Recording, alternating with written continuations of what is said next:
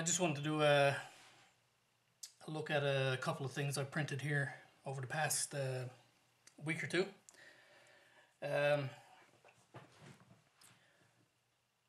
This resin, I don't really know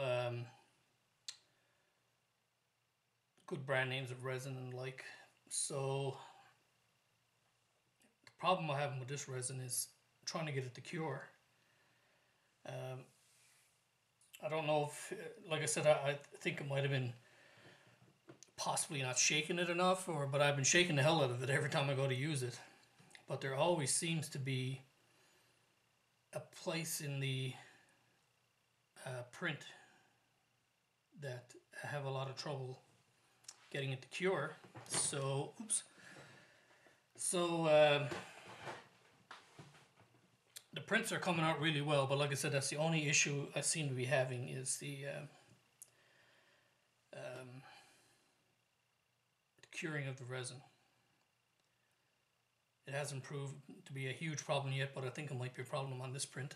So anyways, get to the print. So you remember I printed the Stormtrooper skull a little while ago. This is the Boba Fett version of that. Zoom in a little bit here, show you detail on this, pretty amazing.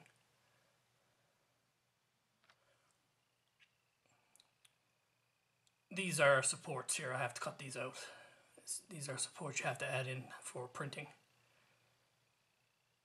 But you can see details really, really good. And you'll see here on the back,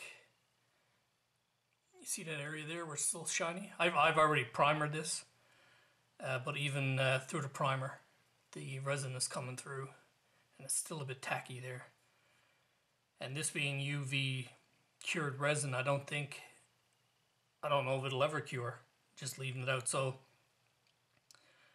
I think I might be able to paint over that, but even with a dull coat you'll have a shiny spot there, I think. So it's a bit unfortunate, but that's that. But other than that, came out really good, really, really good. And the other part to it, of course, is this is the rangefinder. Again, you can see the detail on there.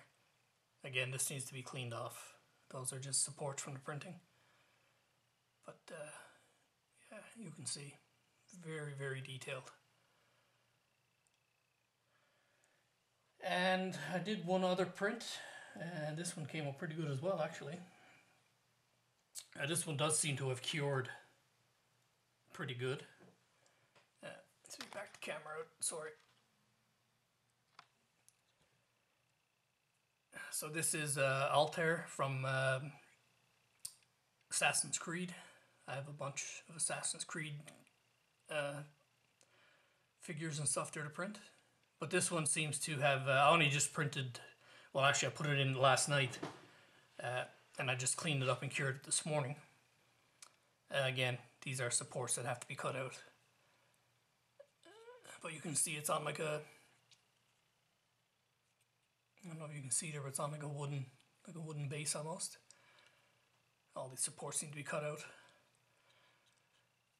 So the resin that I have, I'm about halfway through the bottle now. It's a 500 milliliter bottle. So you can do a lot of printing with that.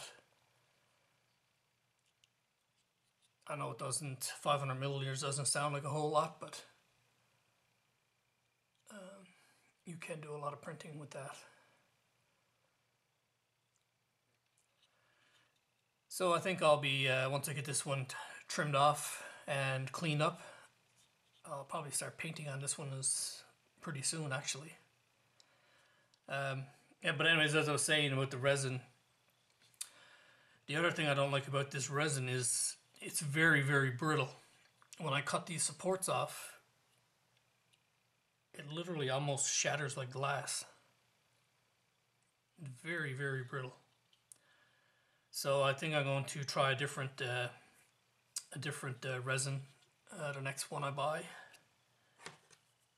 So I don't know if you'll be able to hear it or not when I cut. See, it's a snap. See how that one shattered that time? I don't know if the camera caught that or not. See how it just shatters? So,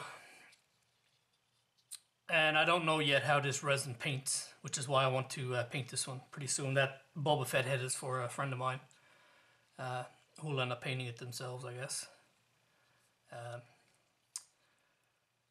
So yeah, so anyways guys, that's another couple of prints that I did. Pretty, like I said, pretty happy with them.